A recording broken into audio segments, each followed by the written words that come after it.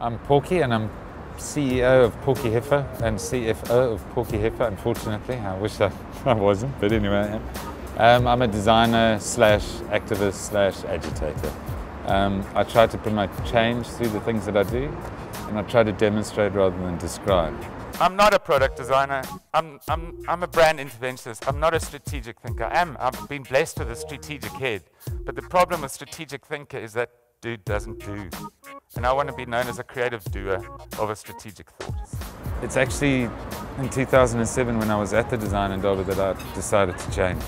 When I saw things which really got me going.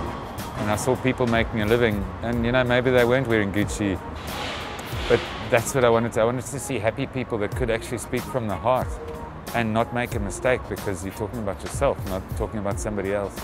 And that's what I found so hard, talking about a company the whole time. It was very difficult because I'm trying to buy into someone else's ethos when the only real ethos I know and the only experience I know is mine. You know, I think there's a very lot of noise going on. The internet and this electronic world is really, I think it's been designed to keep us stupid.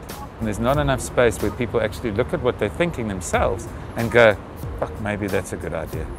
They're continually talking to themselves and comparing themselves in a societal norm as opposed to an original thought and an original direction.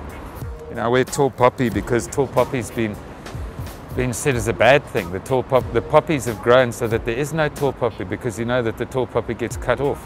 And I don't care if I get cut off. I don't care because I'm going to do it. This is what I do. I stand up.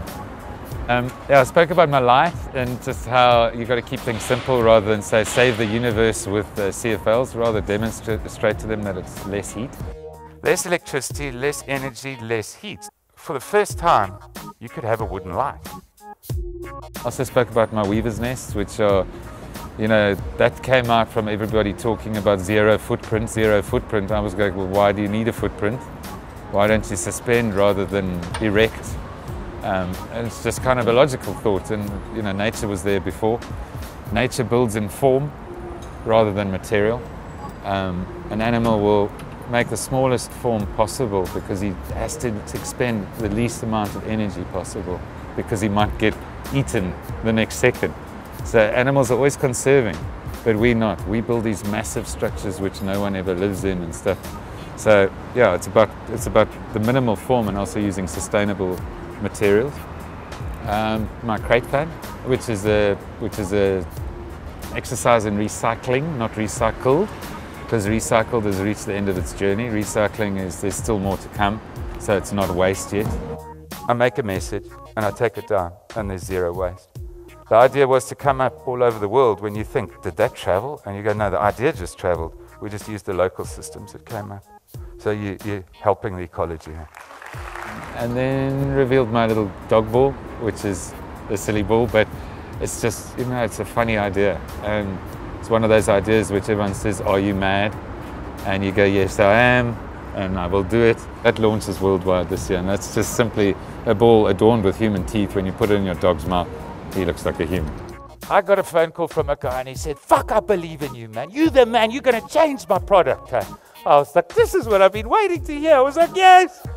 Who are you? He said, I'm Shane Harrison from Maverick. And he said that wherever he puts his work, they say, no, you can't advertise a strip bar there. So I was like, okay, so how do you advertise a strip bar? So what I did was I studied categories and I said, who gets away with murder? But I realized fragrance advertising. It's all over the place, and we've got a boob there and we've got a little this there, but because it's Jennifer, it's fine. So I invented the range of perfumes called alibis. The alibis being like you've got to explain why nothing happened and you're really late. But wait, it does exist. I did make a perfume, okay?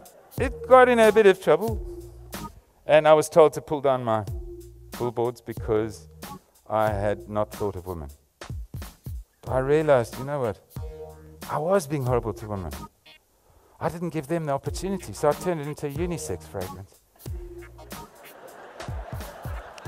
And all the charges were dropped. So my thing is be brave, be bold, come up with ideas. Use your ideas to get jobs. I believe in that you are the next religion. You've got to believe in yourself. You can't believe in other things. You've got to believe in yourself and your place in society. And something like Design Indaba does give you that belief in yourself, where you go, hey, I thought of that, I thought of that, I thought of that, I'm going to go and do myself.